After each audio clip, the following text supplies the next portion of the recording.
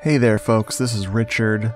Before we get to Jeffrey and I talking about The Dark Power from 1985, I just wanted to remind you of the fact that episode 200 is on its way.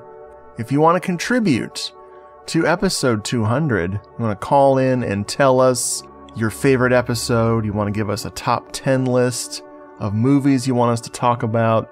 If you just want to hear about a single movie, you can do that too. If you just want to give us a shout out, if you want to give us sweet financial advice in these trying times, that is also welcome. doomedmoviethon@gmail.com. The last day you can call in is March 23rd, 2020. So if you're listening to this classic episode in the year 2698, it's too late. You missed it. doomedmoviethon@gmail.com. MP3s, M4As, MKVs, and if you don't want to do anything technological, write it on paper and then type it into an email. You can also just do emails. But that's it from me. Let's get to this movie talking. On with the show. Well, hello again. Oh, excuse me, I just came in to flush down a few butts. Didn't realize there's already a couple of butts in here. Yeah. Hey! Listen, asshole. You better watch your P's and Q's and mind your manners. You got that, scumbag?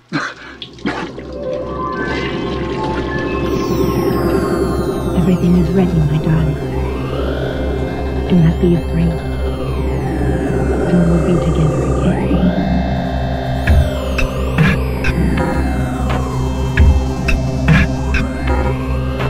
L-O-L-I-V-O-P spells lollipop.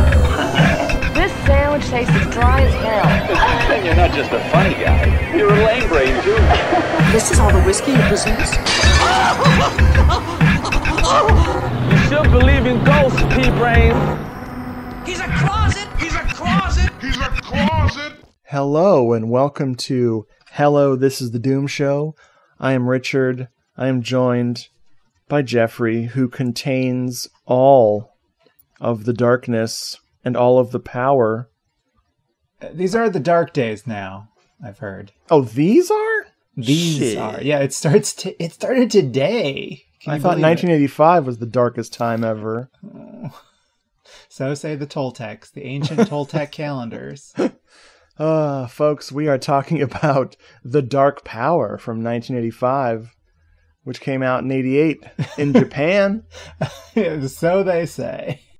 This is directed by the one and the only Phil Smoot, which sounds like smooch. It also sounds like smut. He's smut, but with a smooch at the end. Yeah. I'm trying to adjust my chair, please. Sorry. If you hear me shake, rattle, and rolling, it's because of that. Also, folks, we have kittens in this house now. So in case you hear some total bonkers noises, for once it's not me, it's the kittens. I mean, you're saying that as if there aren't just normally bizarre sounds that are occurring on your side of the conversation. These would just come out of my body. Pretty regularly, yeah. For once, something didn't come out of my body. Yet. We got time. I found one of those really long trailers for this film that is over 3 minutes, shows the entire movie. So I'm going to play just a little bit of it. I might Give us a trailer for the trailer, please. Folks, if you aren't ready for committing to 3 minutes, here's the 30-second version. Go. It was the perfect house. It had everything they could ever want. Room, comfort, and a deadly secret. It's guarded by 4 Indian sorcerers. Girl, you better watch out, honey. Toltec sorcerers were bad dudes. The Toltecs. Why was Cody so obsessed with the Toltecs? Toltec. Hey, weird company. What are you doing here? Well, I know what I'd like to be doing here. Oh my God! Nothing can stop him now, Ben! All right, you demonic bastard. Let's take this outside. Drink up, boys. The party's just beginning. It looks like the neighborhood is going to hell. So that was the trailer for The Dark Power. We're going to spoil this movie because, good Lord. But it's okay. I'm seeing on IMDb that an IMDb user put this on their could not finish list. So odds are, if you try to watch it, you might not finish it. If you like women screaming for prolonged sequences, if you like whips, whoosh. Yeah, I'd say mostly if you like whips. This is the movie for you. Urban Dictionary. Let's see. Are you going to look for smoot? No, I'm looking up. Well, I'll do that second. Let's look up whip. Well, like Ghost Ride the Whip. I'm hip. I'm cool. I am not. So I'm sorry. Wait a minute. Hold on. They're getting hit with a lot. Ooh, they got an error. Reload to try again. I think Urban Dictionary has been hacked. Oh no. Oh my God. Now and I have been hacked because Lietta's watching Hackers right now without me. Wow. We should just pause and go watch Hackers and then come back. I know, dude. I know. The plague, everybody. Okay, so the definition of whip is it's a dance move, and it can be a car. Yeah. Oh my God, this is boring. I'm so sorry. So let's look up smoot. Oh my God. Oh my God. Is it real? There's many definitions of smoot. Well, what's the best one? I'm trying to find the least filthy one. Oh no. Oh, jeez. Smoot, goddamn. Let's see, there's clean vaginas. That's nice. Yeah. The wetness that you get on your finger when you scratch your ass crack. I don't need to know about the lives of the people who write these things, but I know. I feel like they're telling on themselves. There's a game called Smoot that's basically like tag. That's nice.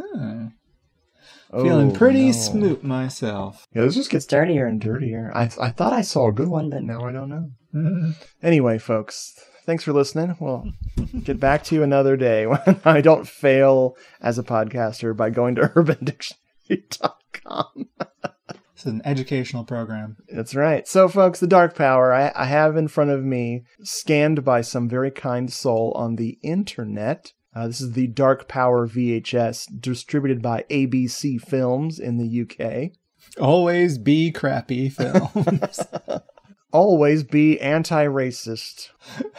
Sometimes. Here we go. Ranger Gerard is sitting at the deathbed of an Indian friend or lover when he hears the legend of the ancient Toltec sorcerers. What? It was Toltec, right? Yeah. Okay, the VHS cover doesn't give a fuck. Oh boy. 1,000 years ago, these cannibals buried themselves alive and have continued to feed on the living in order to survive. Not sure about the cannibalism. Oh, no, there's cannibalism. Oh, that's right. That's right. Yeah. With his dying breath, the Indian begs Gerard to take up his place in the battle against these fiendish demons. I mean, that's not true. Jeffrey, he pleads with Gerard to protect others. Well, that's true. Hey, the English may have invented English, but they don't have to use it. Oh my gosh. To protect others against the evil days to come, when the spirits will mount their attack, to conquer the four corners of the earth, period. Gerard sets out to honor his friend's last wish to fight this terrifying menace. He is called upon, to protect a group of unsuspecting college students, who have rented a secluded house haunted by the murderous spirits. So, I mean, that's not true. I mean, it broadly gets it right, but his last wish is just the word Toltec. Yeah. That is not all of what was just poorly expressed. The tagline on the front is, your appointment with fear. Your is capitalized, but then the rest of the letters are all capitalized, so I don't know. This is confusing. ABC Films, VHS. Collector's item. I'd love to know what else these fuckers distributed. Let's see. Mm-hmm. Horror. You should put UK in there. It's happening. What? The comic, The Murder is No Laughing Matter. What is that? I've never heard of that. ABC Films presents the comic starring Steve Monroe, Bernard Plant, and Jeffrey Pirey. Okay. Are you cracking a brewski? You bet. Yeah, boy. It's dark days.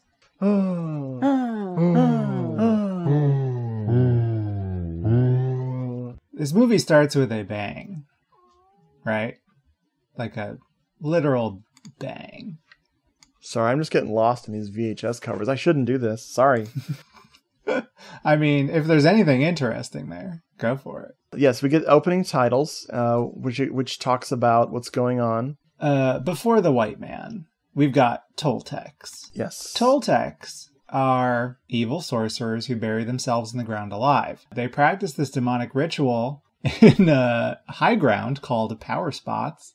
My favorite part of this opening crawl is when it reads, quote, "They fed on the living to sustain their evil," with 4 exclamation points. Oh, so they did cannibalize.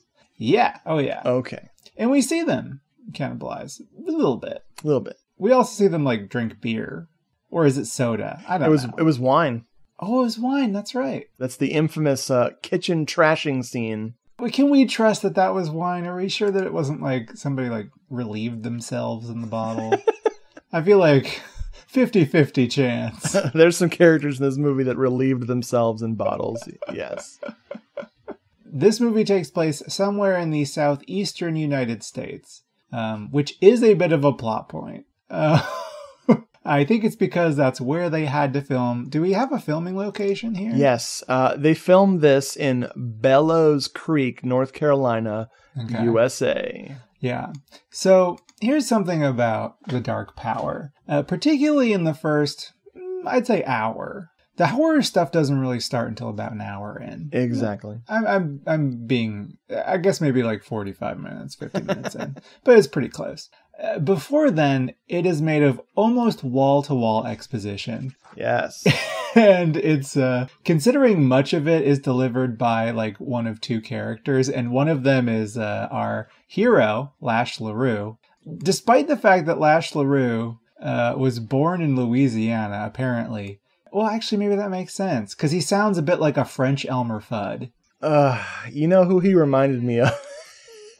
The one-armed man from Twin Peaks. Oh. Season 3. I mean, not, he was a character in bit, all the seasons, but he's got the look. Especially the old, when we came back to the return, he looked like him a little bit. So Lash LaRue was a famous, moderately famous Western actor in the 40s and the 50s, I think. Mm-hmm.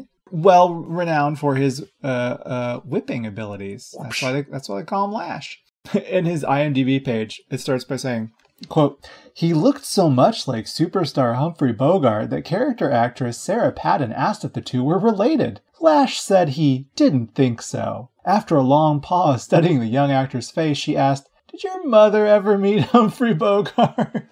What the fuck? So apparently Lash LaRue, he could have starred in the French sex murders if only he capitalized. Yeah, Hey man, there was not enough whipping in that movie, so yeah. Fuck, missed opportunity.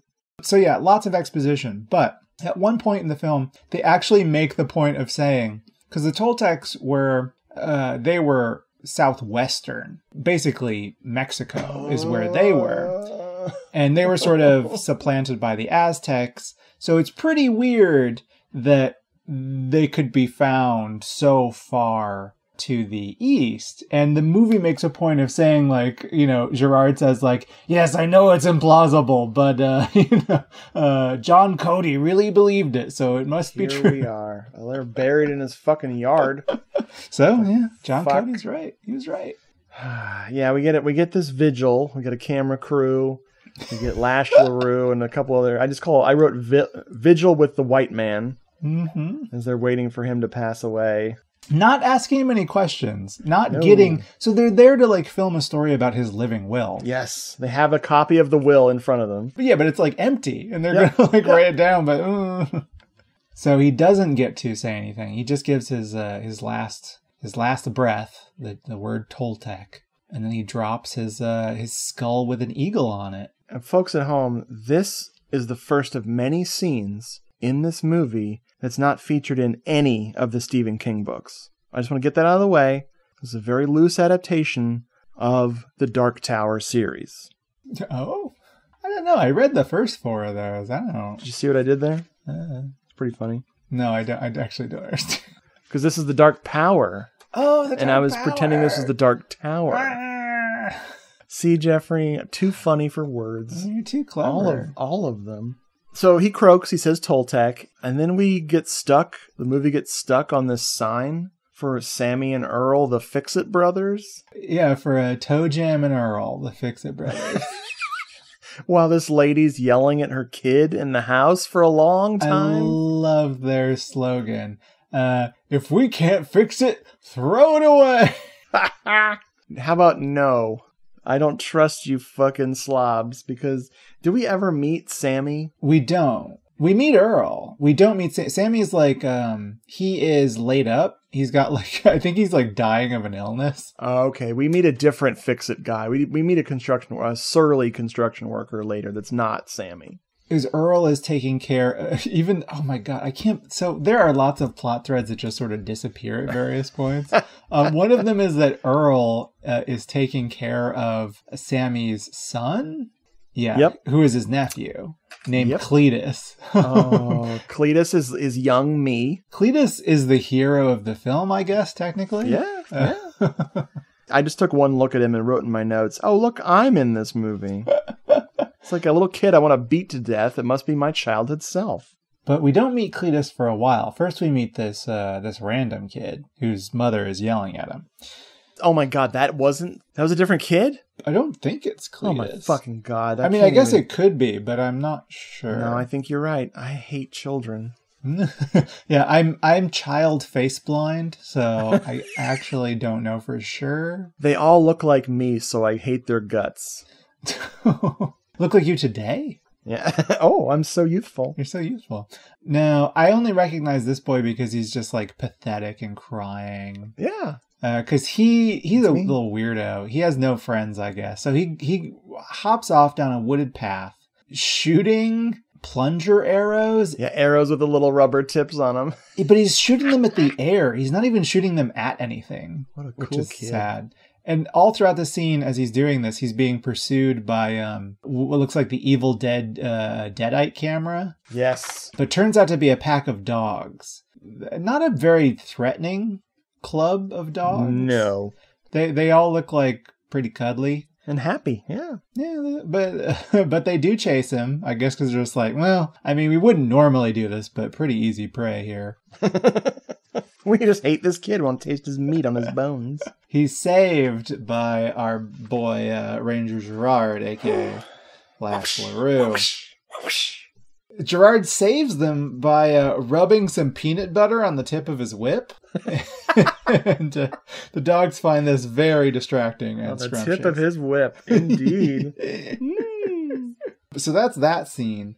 That doesn't really come back at all. There's lots of points in this movie where the movie comes to a complete stop, and this is one of those. The whipping scene, just go get a beer, dude. Well, okay, so here's my problem with this scene. I'm not going to say I love this scene. Right, I would say the problem with this scene is that, one, the dogs never factor back into it. These are not evil dogs. These are just like weird stray dogs, I guess. The boy, if he's not Cletus, also does not figure in. And even if he was Cletus, it wouldn't matter because Cletus is totally extraneous to the movie. 3, it doesn't really serve as an introduction to Ranger Gerard because we just met him in the previous scene. Yep. He's at John Cody's bedside. Mm-hmm. I guess what this scene really functions as is an introduction to the whip. Which is actually, now that I think about it, pretty badass. So I fully endorse this scene. Fair enough. God buying a technicality. God bless America and God bless whips. God bless the southeastern United States.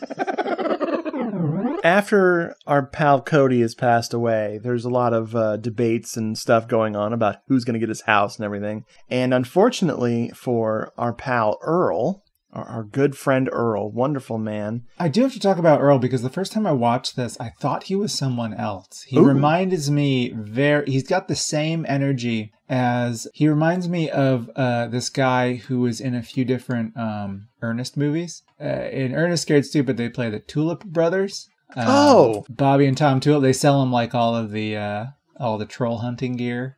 Yes. But they were the guys that were in the episodes. Yeah, they replaced. He wasn't the same guy as in the show. Because on the Ernest show, it was a different dude. Okay, so this is the one he reminds me of is John Cadenhead. Because that's what's so funny. That's a different actor than the one that played him on the other show. Interesting, because I think they're in another movie too. Ernest Scared Stupid. Is it just Ernest Scared Stupid? But the other dude, his brother, was in all of the shit from. Yeah. Well, he's got the more recognizable face. It's less the look and more the energy of this guy. I just destroyed IMDb.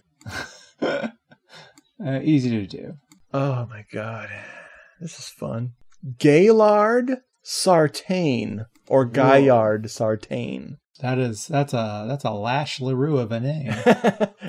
He was the one that was always in all the Hey Vern, It's Ernest shows. Mm-hmm. And then he was in the other. For some reason, I guess he couldn't play his famous character in Ernest Scared Stupid, which is bonkers. Yeah. What the fuck was he doing? Starring in The Dark Tower. I don't know. Yeah, exactly. This actor, though, is just like the dude we're talking about, has wild overacting abilities. Mm-hmm. He also is known for playing sensitive white man in this movie. He's sure very angry about all of these priceless Native American artifacts that are tucked away in a closet. A closet that he wouldn't even take a dump in, he tells us. And he talks about how much it stinks, and I just want to strangle the movie at this point. Here's what I gotta say, though. There's no way to prove that he hasn't already taken a dump in that room. in every room in that house. Oh my god. This is another scene. It's just the closet, and it's just like one angle in a closet. It goes on and on. It goes on, yeah, because it's another scene full of exposition. So like he finds Cody's trinket, which is this eagle plus skull stake, which we learn is a symbol of dark power. The eagle controls the dark power. This whole scene answers all the questions that we ever needed answered, right? I wrote this down with quotation marks around it, so I'm imagining somebody, this is a direct quote, I think it's from Earl. He says, quote, "What would we do without an eagle?" And then he, of course, just to close it out, he casually drops the N-word and casually proposes breaking treaties with Native Americans. Jeez. The weird thing is that this guy later on is actually like one of the sympathetic characters towards the only African-American character in the film. Yep. Which is weird because I guess we see what he's like behind closed closet doors, right? He's closeted racist. In trinket closets, yeah. One of the people who wants this land is a relative of Mr. Cody, and this is David Cody. He is totally irrelevant to the movie now that I think about it. Yes, I regret mentioning him. He is a Native American who does not care about the traditions that his crazy uncle, was he his uncle? No, he's the grandson. Grandson, okay, so he's even more of an asshole because, grandsons are terrible, as we all know. Well, yeah, so his story definitely doesn't pay off because he pretty much disappears at a certain point. And it's not like he gets comeuppance. He's not killed by the Toltec sorcerers or anything like that, which absolutely should have been, right? Because he doesn't respect his heritage. Yes. Or a heritage. Because John Cody's not supposed to be of Toltec descent, right? I don't think so. I think he was just protecting against them. Yeah, he knew that the Toltecs were in this region and wanted to protect people from them. I think that's it. But even then, this guy is trying to just make a buck off of this land that is protected land. But I think the whole point of this character and this scene is just to show us that that Lash LaRue is way more in touch with Indian mysticism than the actual Native American character. Yeah, he really misses his friend. He had a real bond with this guy who died, and he sure did. Obviously, they were lovers. No problem. Yeah. I like it. But there's a bunch of discussion about why he wants this house and how it's gone to him because, of course, there's no living will. So he's going to turn this into a rental property. Fuck. Oh my God. We'll get to that when we get to that. Betraying your grandfather's will to become a petty landlord. Great. Perfect. Tells us a lot about him. That's what your ancestors wanted. Mm-hmm. Then stuff happens, and I thought Gerard was on a date with this reporter. I really thought you would be totally. It's totally fair that you would think that, because this journalist is DTF if ever I've seen someone. She is. Oh my God. Flirting hard. She's like, here's a direct quote. Some girls might be crazier about whips than others. Oh boy, oh boy. You know, and she there's also a lot of exposition, of course, in this scene. She describes like his job, what he does in like very specific detail. I guess he's like a sexy animal tracker and capturer who, like, you know, captures the wild animals and puts them in safer spots. Oh my God. And, you know, he just sort of like bumbles through some of this, like, oh, you sure are a good reporter. She's also, in addition to being a Ranger Gerard expert, she is also a Toltec expert, because she gives us a little bit of an info dump about them. She's apparently just been doing multiple stories on these two topics, Ranger Gerard and Toltec history. Oh, man. Hey, that's her pursuing her dream job. Who are we to judge? Did we introduce her? This is Mary, right? Mary, yes, this is Mary, reporter Mary, played by Mary M. Dalton, star of this movie. Yeah, well, that's the case for most people in this movie. But she did work on the director's other magnum opus, frickin' Alien Outlaw. She was a production coordinator on Alien Outlaw, so. Oh, wow. And a casting director. Oh, my goodness. Well, she, in this movie, appears to know everyone, but we don't really know what her relationship to anyone is.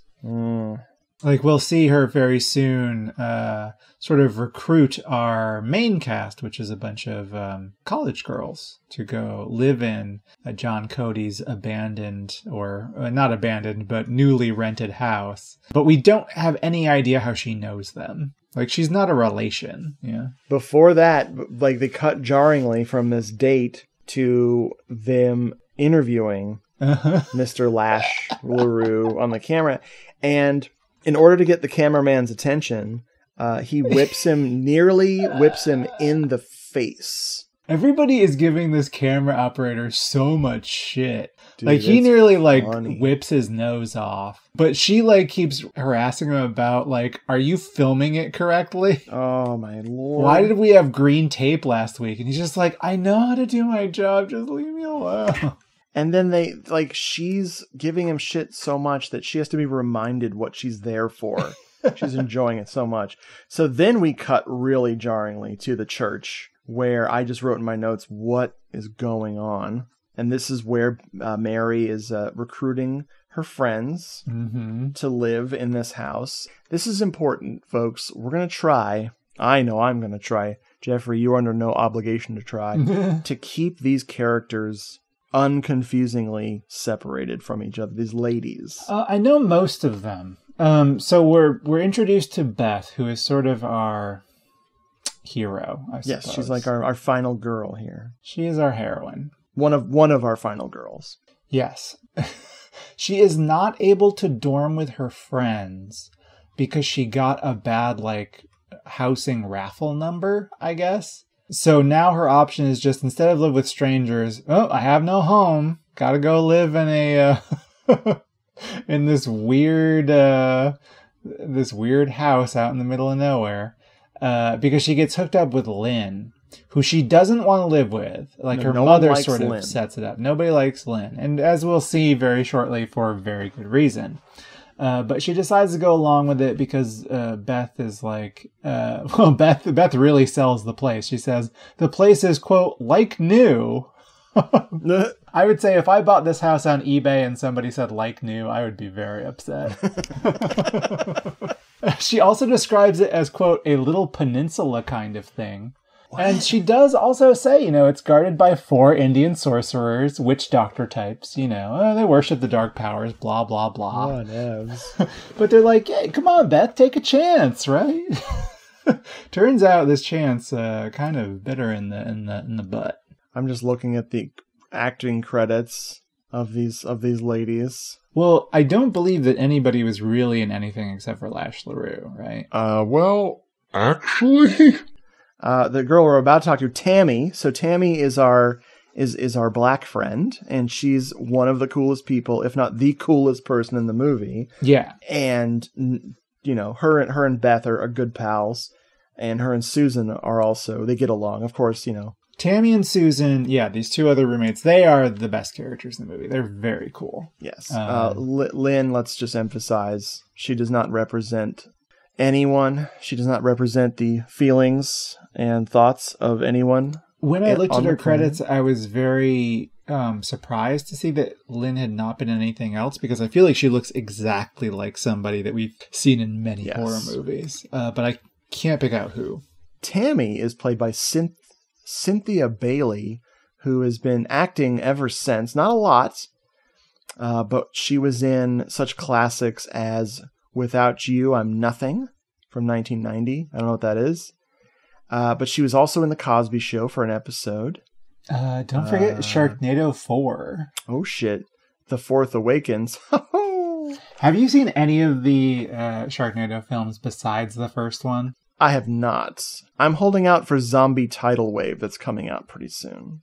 I heard that there was a Clown-nado coming. I've heard of that, but I don't know. I've not seen it. I'm interested in a Clown-nado. I would watch a Clown-nado. She was in an episode of Life Twirls On and Jaheim, Chase Forever. Okay. Baby. Oh, these are music videos. Hey, look at that. Well, I mean, she's worked more than most people in this cast. She's worked more than everyone in this movie except Lash LaRue, who's also dead. Yep. So she wins. Yay, good for you. She doesn't want to move in. She thinks the house is spooky. She knows all about this Toltec bullshit. Yeah, she's another Toltec expert. She's like, direct quote, Toltec sorcerers were bad dudes. Yep. I believe this is another quote from Tammy. We need to stress that Tammy is awesome. Another line from her, quote, "You're talking my kind of trash now, lady." Yes. That is a quote that will enter my conversational repertoire. Booyah. For sure. My favorite thing is once we were introducing all these ladies and all the pieces are falling into place, I began to have a very peculiar sensation, a very familiar deja vu-y kind of a feeling. And I wrote in my notes, this is turning into a real boarding house situation here. For sure. Oh, my God. Doubly so when we have in the opposite direction when we have a man move into the house. Lord Almighty. He must have seen boarding house and then figured out this is how you behave around a house full of women. So this is a thing I'm a little confused about, though, despite having seen this film a few times. So we have Susan. Now, Susan, all right. So Susan is the one who likes to work out. We see her working out once, and then she does a lot of stretching and very high-waisted underwear at various points. She's preparing for her date with Tom Selleck or Arnold Schwarzenegger, depending what mood she's in. So we have Susan, we have Tammy, we have Beth, we have Lynn, but then I think there's somebody else, right? There's another woman, because there's the woman who takes the bath. We've got. Do you remember that? Yes, I don't know who that actress is. I don't know who that is. No idea. They do not introduce that character. Not that I can remember. If they do, we're not paying attention. But I think she lives there, or I guess. I mean, why would you take a bath there if you didn't live there? I don't know. But yeah, I don't think, because she doesn't show up later, she's not killed at any point. I wonder if it's a situation where they wanted a nude scene, which clearly they did, but none of the actresses wanted to do it, so they got somebody else, the random Bring in a ringer. friend. I guess so. I don't really know. It's weird. Very weird. So I do have something I want to talk about here. Yeah. This apartment, this house is a freaking pop culture frickin' zenith for the 80s. Here are just a few things. Yeah, what'd you notice? Because I got a few, yeah. We got some Diet Coke. Lots of Diet Coke. That's timeless. A Star Trek poster. I believe it's the motion picture. It's the motion picture or Wrath of Khan. Probably the motion picture. Yeah, it's got that vibe. It's got the motion picture vibe. I got a Young Frankenstein poster. Mm-hmm. I think there's a Godfather poster. And there's a right. Bud Light poster. Well, there's the Bud Light neon sign. That's it. Yes. There's also a Scrooge McDuck plush. Oh, Jesus. There's some other Disney characters, but the Scrooge McDuck really stood out to me. Oh my God, it's so great. Now, I think this house came decorated. These were those were John Cody's decorations. Yeah, these are his things. That reminds me. So I like the idea of John Cody being very insistent that those cannot be taken. I watched the movie The Intruder last night, the one from this year with Dennis Quaid. Yes, where he's like he sells his house but won't leave it, and he gets really upset when they take down this tapestry he had right over his bed. That's like really awful and just has this this embroidery of like this old looking child. And he gets really, really mad when they take it down. What? That's what it reminds me of. I like this idea. This is my headcanon. John Cody, huge Scrooge McDuck, Star Trek the motion picture fan. Who wouldn't be? Just for the fun of it, just for the wine of it, just for the taste of it, Diet Coke. Just for the style of it, just for the swing of it, the real cola taste of it, Diet Coke. Just for the thrill of it, just for the thrill, just for the style, just for the fun of it, Diet Coke. Just for the look of it, bring on the fun, just for the taste of it. The opposite of the pleasure of Diet Coke is the ridiculous racism of Lynn, which we've tiptoed around but haven't really dealt with. What a fucking piece of garbage. Now, you and I were talking before we started recording about, this movie has kind of an anti-racist message to it because, spoiler alert, the racists get murdered. Right. But what about the rest of it? Okay, so Lynn and eventually her brother, what's the brother's name? Craig? Yeah, Craig. Ugh, Craig. They're going to be introduced soon, and Craig's friends too. They're all racist, they're all pieces of shit, but the movie acknowledges them as racists and pieces of shit. So that's good. And they get killed, which is good. Especially because this is 1985. It's 2019 and we still have some of these issues. What? But we cured that in the 90s. Nevertheless, and I mean the film is like clearly loves Tammy. She's I think the film's favorite character, as it should be. It's weird. It's actually unfortunate they didn't just make her the hero of the movie, but she's pretty close. She's pretty close. I mean, Beth is a nothing. I mean, she's just there. But the movie, pretty racist against Toltecs.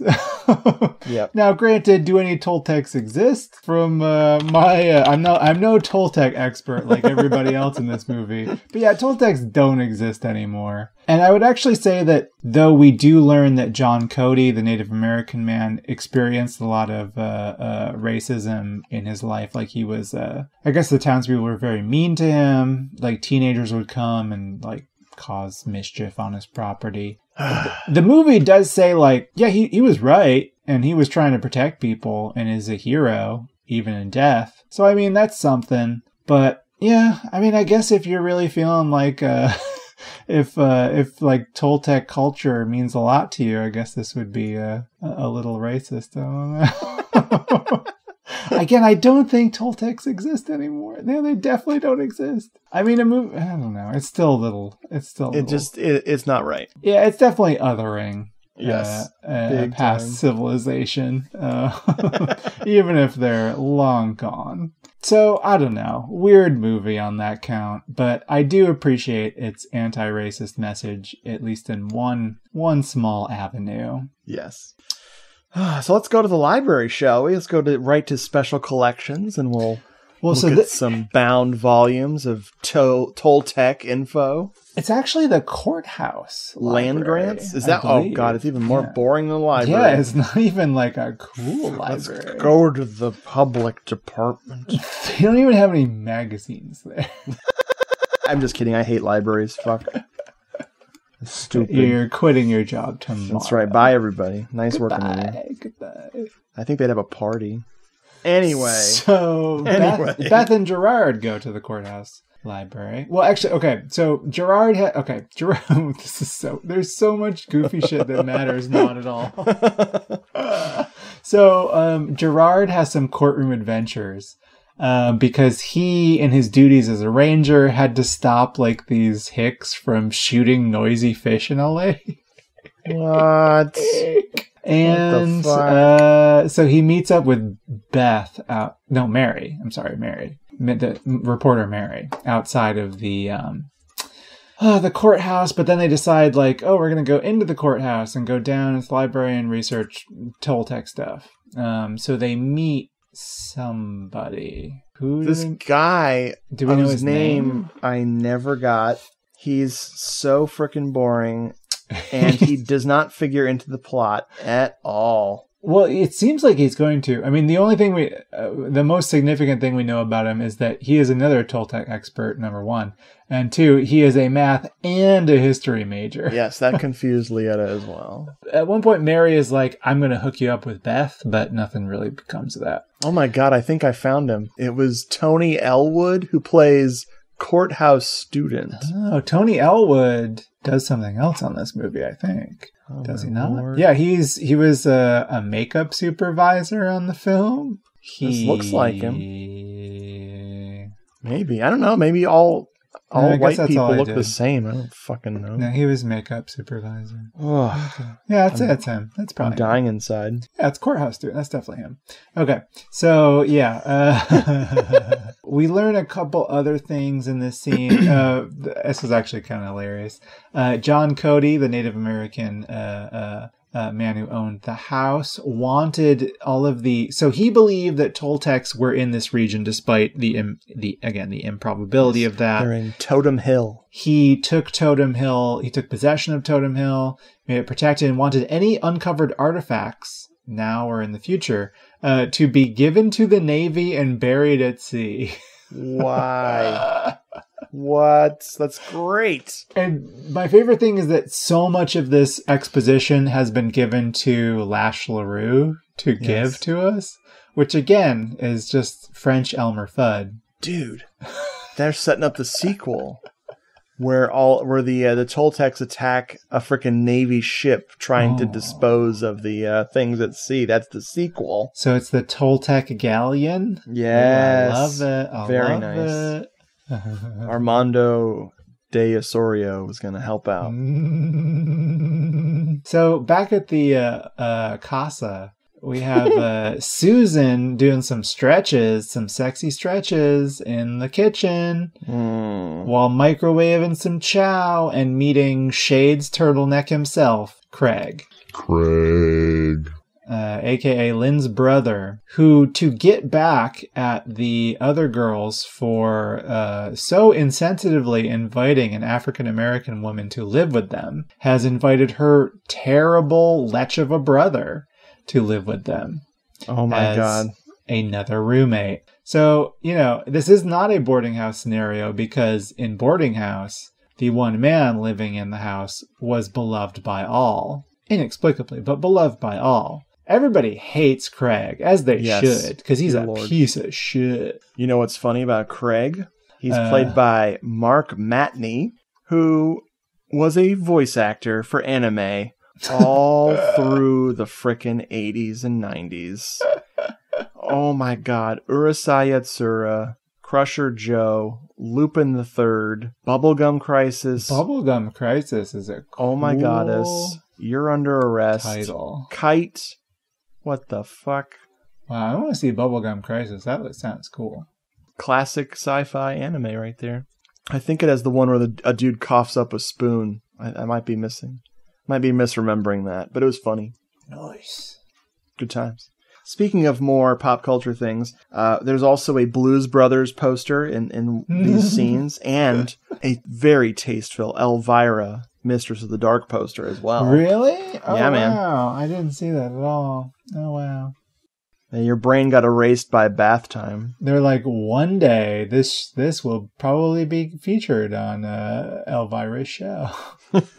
Yes. They were anticipating, yeah. Dead wrong.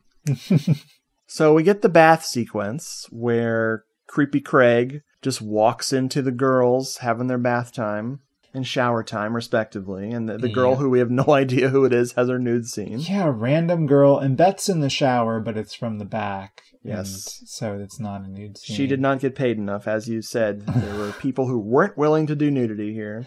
Well, I think as is often the case with these, it's like I'm not against a nude scene, but for this movie, come on. I don't know. Luckily for us, Craig gets the shit kicked out of him by good old Susan the jock.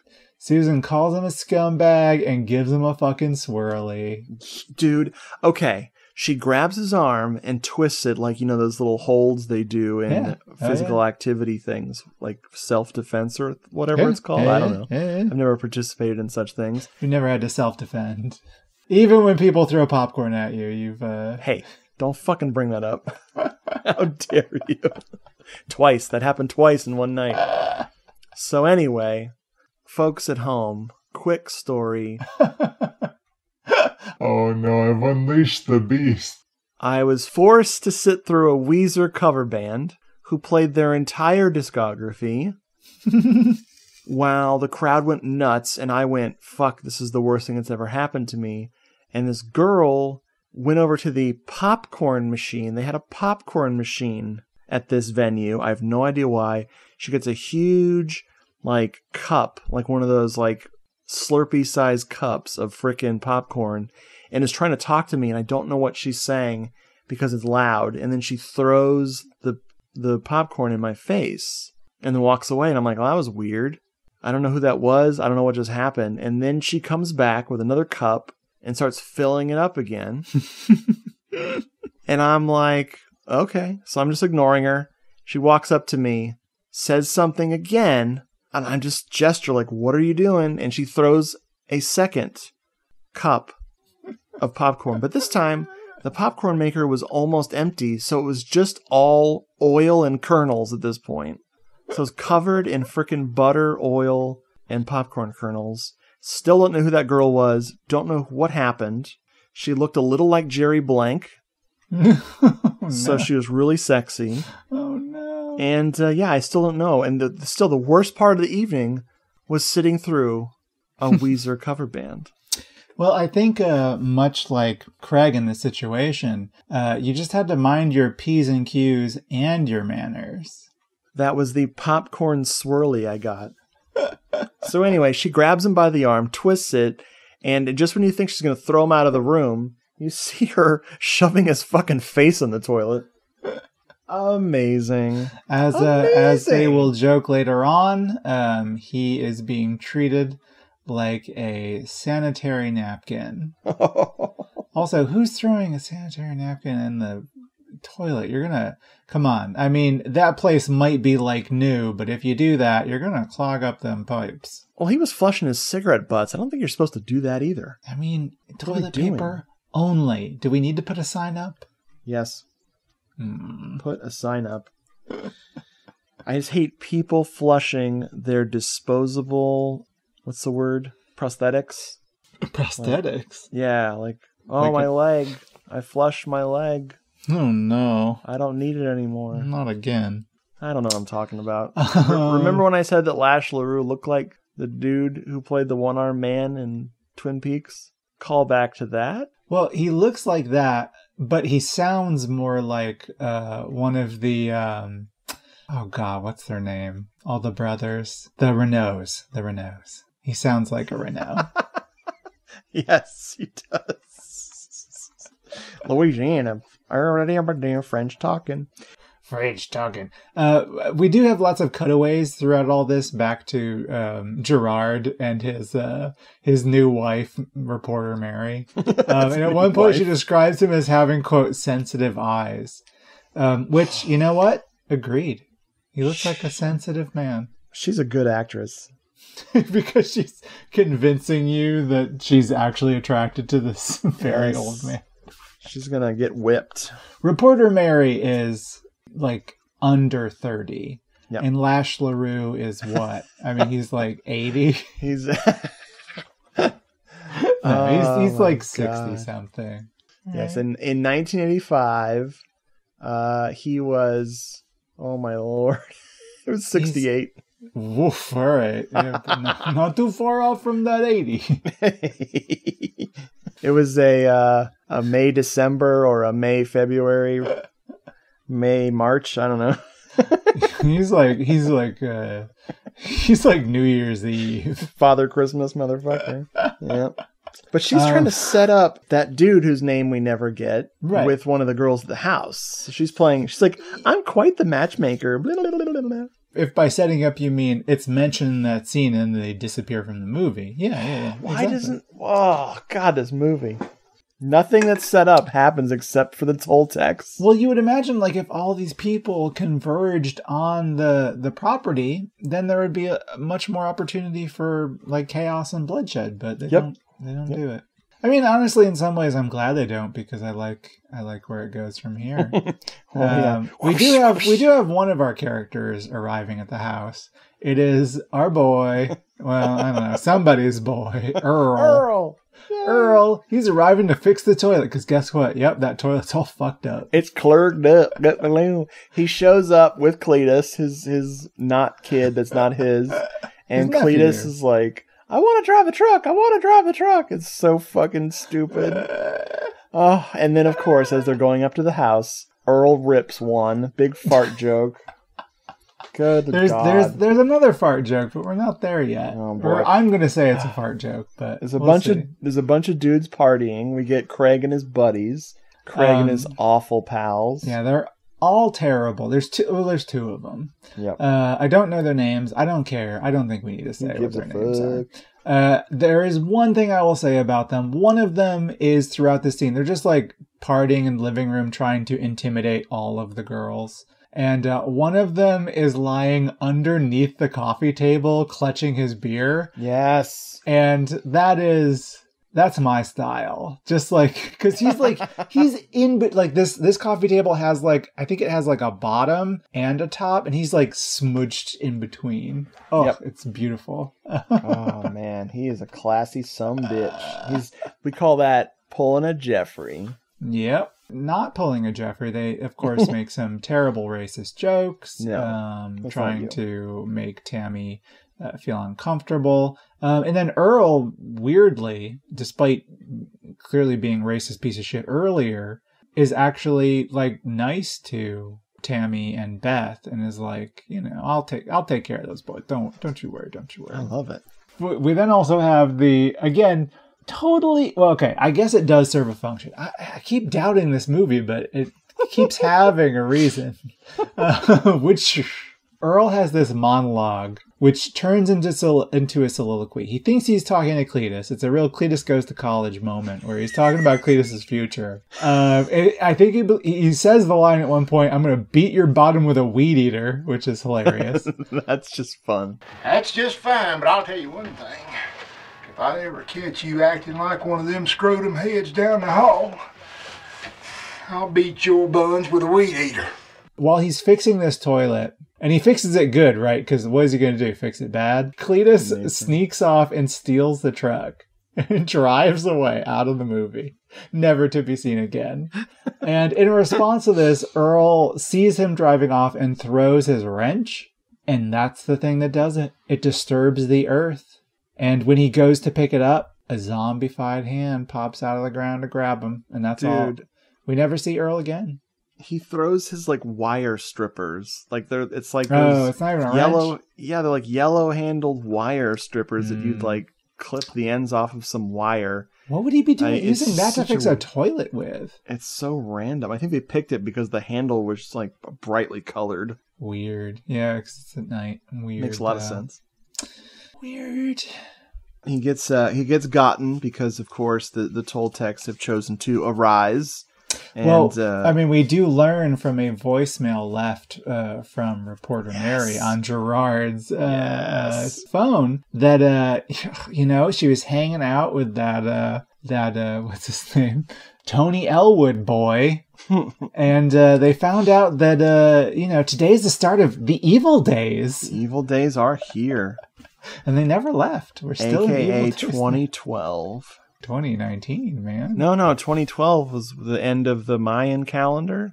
Yeah, but we're in Toltec time here. What year is it? It's okay. It's okay. Just stare into the Star Trek the motion picture poster. Yes. And lock eyes with Elvira. Move on. V'ger.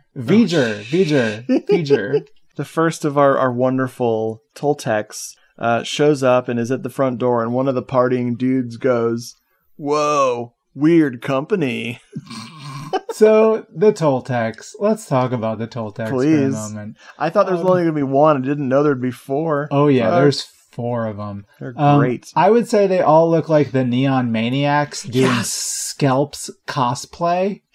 But it's even worse than that. One of them looks like he's wearing like pajama pants. He's like the lead. Oh my god. He's the lead Toltec. But then another one's wearing like a cowhide like girdle.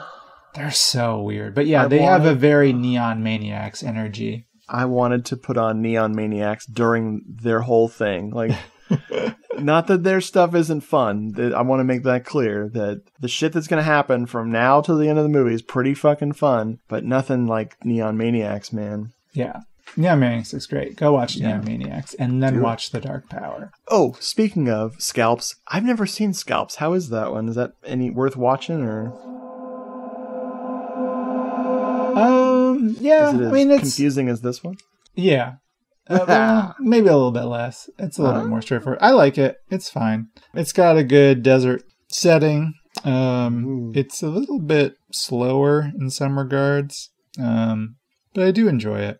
It's okay.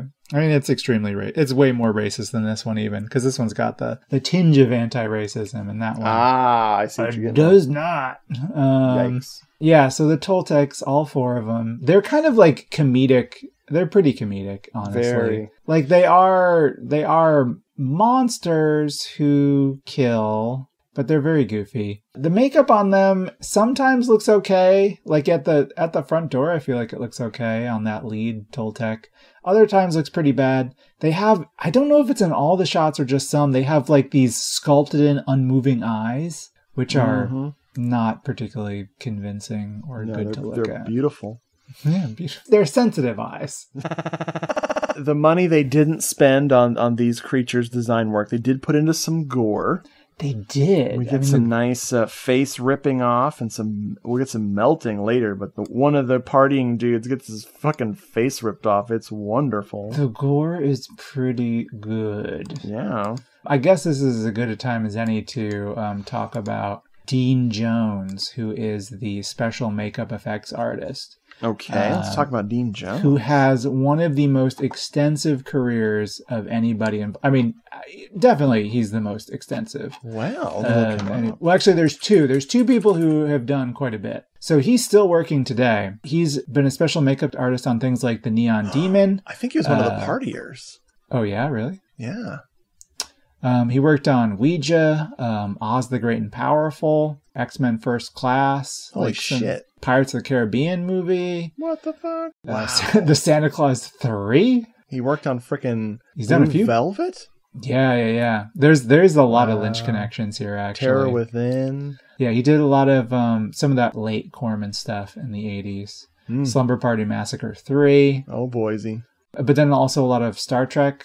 Like he did 6 and Insurrection. And he worked a lot on Deep Space Nine. He did 85 episodes of Deep Space Nine. That's amazing. Yeah, so he had a pretty cool career. But here is where... So he was the makeup department head on Tobe Hooper's Toolbox Murders. Yes. Your favorite. Your favorite movie. Hey, but I remember that episode. But he directed Toolbox Murders 2. Oh, no! Your double favorite movie. Coffin Baby! Folks at home, look up my review. EuroCultAV.com. I know how much you love it. I gave that movie a scathing review. I hated that movie. Holy shit. Dean Jones, I'm sorry. Wow. So, pretty cool career, but we have somebody who has even a better career than that, but we'll talk about him later. Oh my god, yes please. Let's get to the kitchen trashing scene, because this is fucking wonderful. So, speaking of comedy, the one of the Toltecs, I think he's the main Toltec? I'm not sure, he's the one we see first. Yes, he's the main. He's the one who survives. He's their leader. He fucking trashes the kitchen. The girls are upstairs. They're thinking the partying's still going on, knowing. Here's the thing. I don't even think they're upstairs. I think they're in the room right next to the kitchen. Because when they walk out, I think one of their rooms is upstairs. Okay. I think maybe Tammy's room is upstairs. So maybe. I need to mention Tammy's room for a second, because Tammy has a Hawaiian mask, a wooden mask, hung up in her room that I have hanging up in my office right here next to me. What? It is the exact same mask. I can't tell for sure. That's too cool. I am 95% So you bought it on eBay as sure. like a certified prop from this movie? No, my parents bought it from Hawaii when they were there, and they gave it to me. Wow. So she's got the Did they same honeymoon in exact mask. Hawaii? Because my parents actually honeymooned in Hawaii.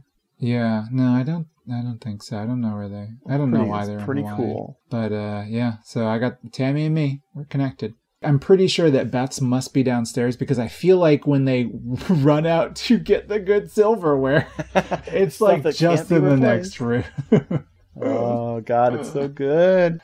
He's drinking wine. He's breaking plates. He's grunting a lot. He tried to eat something that wasn't good, and he puked it up. And it's oh my God, it goes on forever. It's almost as long as the whipping scene coming up.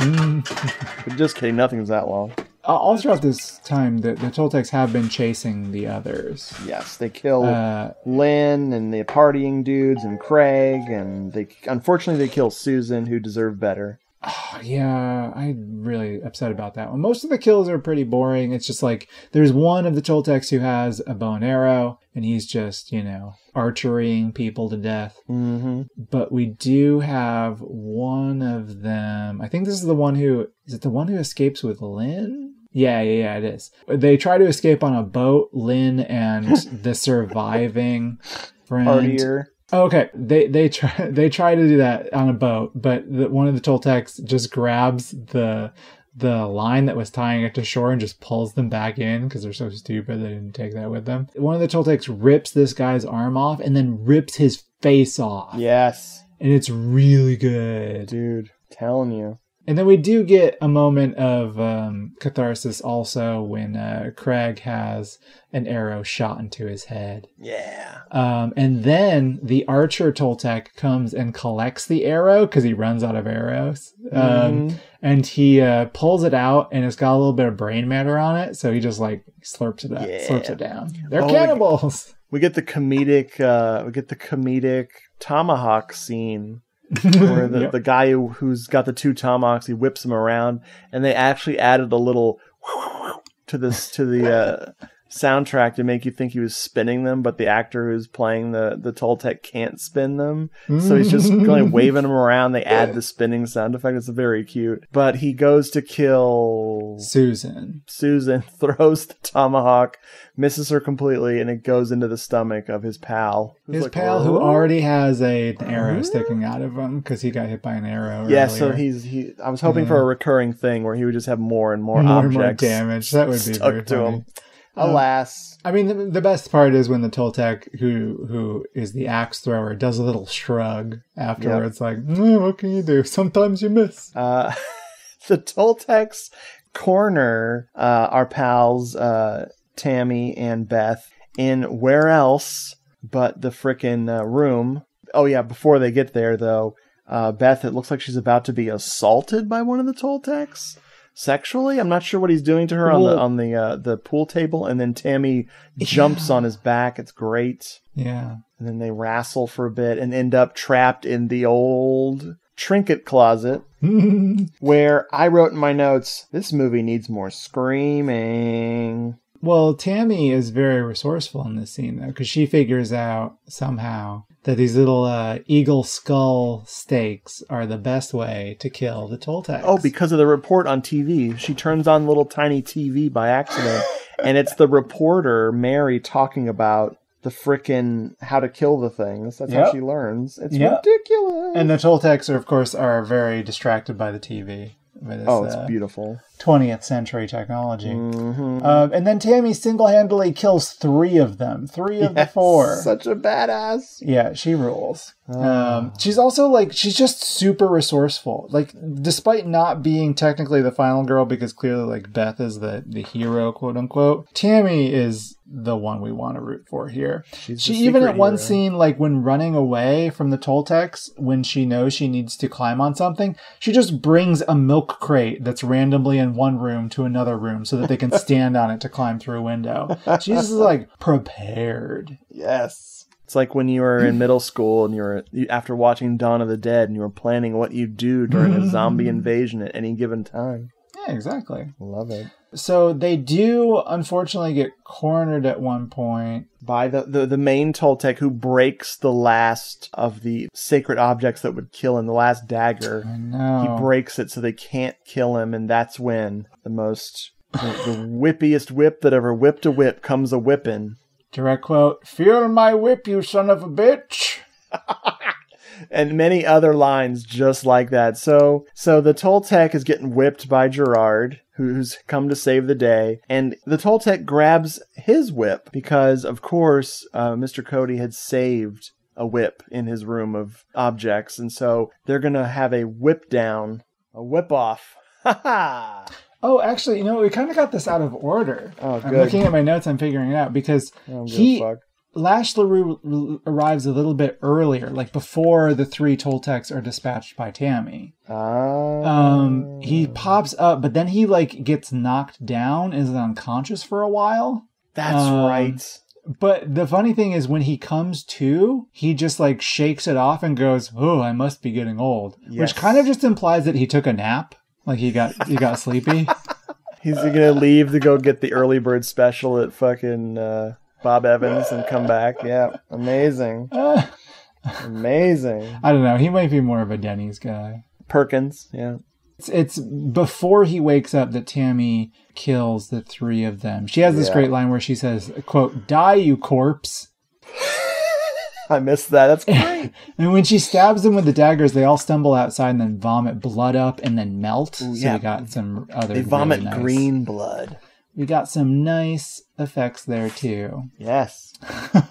So yeah, it's after that point when it's only the one left that Lash LaRue wakes up from his afternoon nap and is like, "All right, you demonic bastard, let's take this outside." I believe it's around this time that Lietta asked the fateful question, "Oh, Jeffrey, what have you done?" Well, this is the entertainment that I crave, personally. What I really want is a man dressed up in in pajama pants, in zombie makeup, whipping the air in front of him with an old man who used to be in Western movies. I just screamed, "What the fuck am I watching?" This whip-off is 3 minutes. It's very long. It's fucking crazy. So the thing about 2 people with whips who are whipping each other is that most of it is them not whipping each other. They're just whipping the air. Just filling up the fucking running time with a bunch of bullshit. It's fucking hilarious. Lash LaRue has a really good line at one point where he says, "Oh, you're not doing so good with that whip. You want to switch weapons or something?" Oh, my lord. And then I think they do switch or something, because all of a sudden he says something to the effect of, "Aha, this whip is working on you better," or something. It's so No. He has that special whip that was given to him as a gift by John Cody. What he recognizes is that once he actually hits him, which he hasn't been doing, it has an effect on him. My favorite part of this scene is when the Toltec is at the top of a porch staircase. He must be 6 feet up in the air, and Lash LaRue is down at the bottom, and they're they're whipping in opposite directions and clearly just, again, not hitting each other at all. And eventually the Toltec just kicks a bunch of trash cans down at him. Oh, my Lord. Oh, this is some high-octane action. I love it. The last 15 minutes of this movie are three things. The girls screaming and screaming and screaming and screaming and screaming and then screaming some more. Then the whipping and the whipping and the whipping and the whipping and then more whipping. And fucking Lash LaRue's weird ass freaking commentary on the whip fight. So it's pretty great. He's got a few good lines there. He's like, I wonder how you'd look without a nose. And then he whips the guy's nose off. Oh, my Lord. And then he whips the whip out of his hand. Then he whips his hand off. And then, just to seal the deal, he whips that final Toltec's head off. Boom. He pulls it off. Just a decapitation, man. Oof. It's kind of great. And then we get our coda at the end of the movie here. Our John Coda. Hey-o! Is this the funeral? What is it? What happens at the end? I don't remember. No, they're just like, it's the next day and they're just walking away. They're going onto a boat, it looks like. Oh, yeah, because it's a peninsula. But if it's a peninsula, you don't really have to go on a boat. You could just go on the one part that's connected to land. Anyway, it is Lash LaRue just being like, you know what? The evil days have passed. It's over. And he's talking to John Cody and he kind of like walks off by himself. And he's talking to the ghost, the spirit of John Cody, and says, you know what? Only God and you and I will really understand what happened here. And as a viewer of this film, I gotta say, true. You, sir, whose ex-lover passed away recently, yes. He's a widower. Yes, he's absolutely a widower. More power to him. I love it. That's it. That's the movie. Wowzy wower whoa. That was... You picked it. Hey, I did. Jeffrey, how do you like this one? I love this movie a lot. Just talking about it makes me realize how much I love it even more. I feel like I can sum up this movie by a scene that happens within it. Just a shot, really. It's during the lead Toltec's kitchen rager. Where he's like throwing plates down, drinking all the wine, chewing on cigarette butts, whatever he's doing in there. One moment, I think it's when he first walks in, he walks up to the window and sees on the windowsill a little carved figurine of a Native American man. And he just very sensually rubs his hand down it. And that's it. I feel like that sums up the movie. I first saw this movie not too long ago, maybe... a couple months ago. I watched the Riff Tracks version on Amazon Prime and found it to just be a blast. And then I think I texted you immediately after saying, this is our next movie. You ever heard of it? I don't care if you've heard of it because we're going to watch it. There's a lot of that on this show, folks. Jeffrey's like, have you seen it? I don't care. Let's do it. And I'm like, okay. I mean, it's 100% our vibe. Yes. It's one of those cheapo single location, it kind of reeks of one of two things. Either Phil Smoot did not really have a very complete screenplay, or Phil Smoot did not have money. So the movie feels incomplete in several aspects, but it's got just such heart to it, It really tries. Yeah, it's everything I love. Totally incomprehensible. It has a little bit of, it kind of knows that it's a little goofy. It does play up the comedy a little bit, but never leans into it so far that you can't enjoy the more inexplicable parts of it, if that makes sense. So how did you feel about this one? I liked it. I didn't love it, but I mean, I'll be damned if it's not a freaking fascinating fucking watch. It's sort of like you were saying, Neon Maniacs a little bit. Yeah. I did get the boarding house vibe from when they were introducing the girls, but they'd have to introduce about 16 or 17 more girl characters. More. We need some musical interludes too. Yes, please. It also reminded me a little bit of The Last Slumber Party. Yeah. And a little bit like Offerings. It's these regional horror films, but this one, it was trying to do something original. I'll say that much. It didn't accomplish it, but it tried. It's a real humdinger of a film.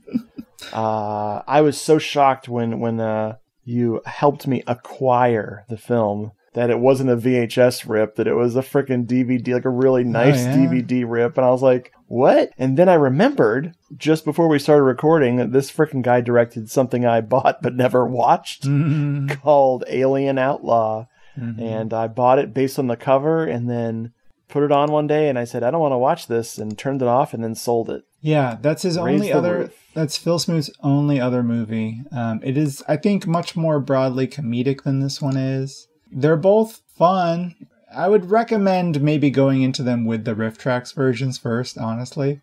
Did they do riff tracks of both? They did both of them, yeah. Oh shit, that's hilarious. Phil Smoot, these were the only 2 movies he directed. He did a short film just last year called The Little Ghoul Girl Grows Up. I don't know. Oh, bless her heart. But he has worked on a bunch of things in like weird small capacities. He was a miscellaneous crew on Kevin Smith's movie Tusk. the stoner movie that was conceived on a podcast. His actual title there, I believe, is production consultant. I don't even know what that means. He did, as a producer, mostly a line producer, he did a couple interesting things. He was associate producer on The Boneyard. Have you seen that one? No, but I know of it. Phyllis Especially Diller. from its the cover. Oh, yeah, my Lord. That one is so much fun. Definitely Cool. see that one. And another one that people have said good things about, I haven't seen it. It's one of those After Dark films, The Grave Dancers. Yes, I like that. That's a good one. Yeah, people have said that. I haven't seen it. He was production manager on Frederick Friedel's Axe. That's crazy. What? Yeah, Axe. That's fucking crazy. In that's 74. That's way before he did any other stuff, too. That is a freaking famous, speaking of regional horror films. Yeah. Wow. He also was production manager on Hellraiser 3. That's and close to my heart. Children of the Corn 2. I have seen that, but I don't remember it. Both of those in the same year. What? And the weirdest thing, and it's a weird credit, he was also what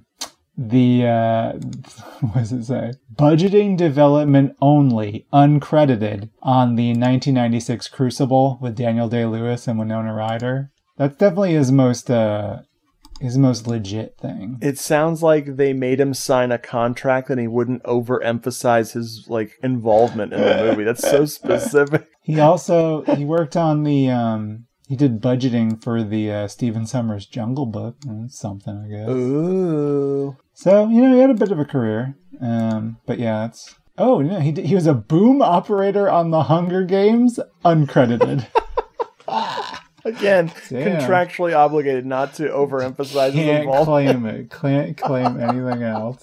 Oh, Phil. See, look at that. If you dare to dream. Man, oh man. That's fucking hilarious. There is somebody else in this. Most people who worked on this movie have nothing really to their credit, except for the cinematographer. Which in this movie is, not much you can really say about it. I mean, it's fine. It didn't look too bad.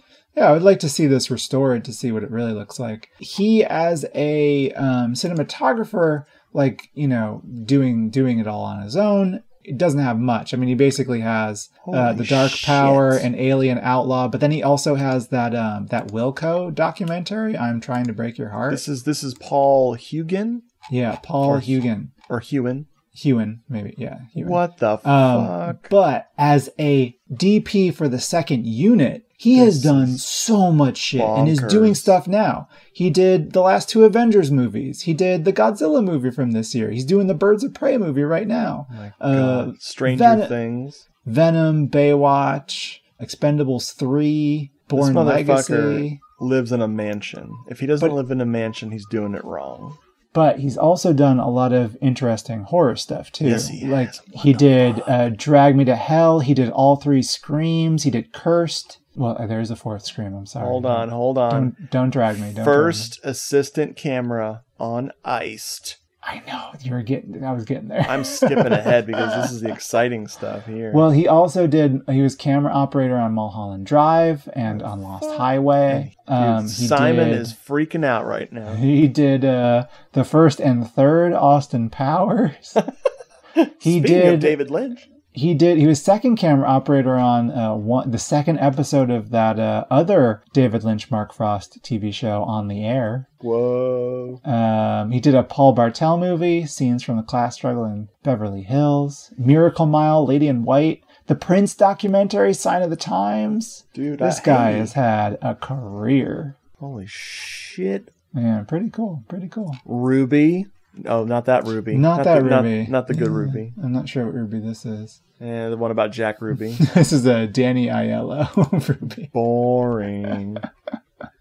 Dude. But yeah, pretty awesome career. That guy's definitely doing all right. Wow. I'm looking at a movie. I'm trying to remember what this movie is. It's called Body Slam. What the fuck is Body Slam? Body Slam seems like it should be the second Hulk Hogan movie. After No Holds Barred. It's not about punk bands. It's about a down in his luck music manager who's having a hard time. I just got bored reading that. Body Slam. Roddy Piper's in it. Holy shit. Charles Nelson Riley's in it. Look out, world. This is not interesting. Help.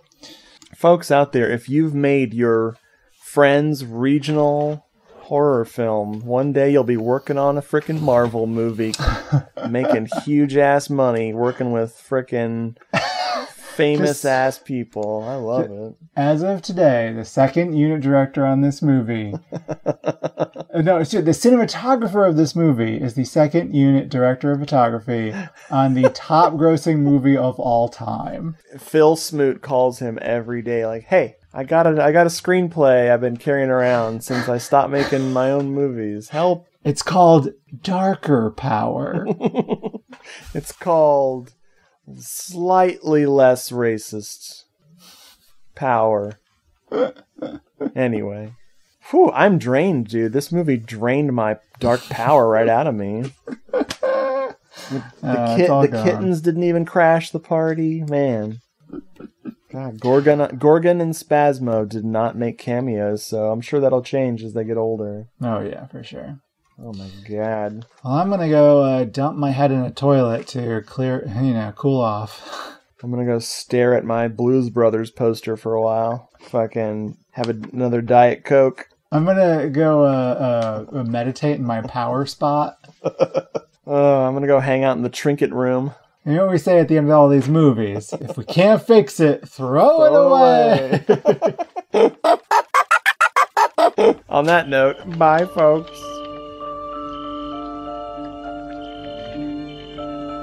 Hello, This is the Doom Show is a proud member of the Legion Podcast Network. Please check out the other shows at legionpodcasts.com. If you want more of Hello, This is the Doom Show, check out doomedmoviethon.com or hellodoomedshow.podomatic.com. You can also follow us on Twitter at doomedmoviethon or email the show doomedmoviethon@gmail.com. We're also in the air. Look up.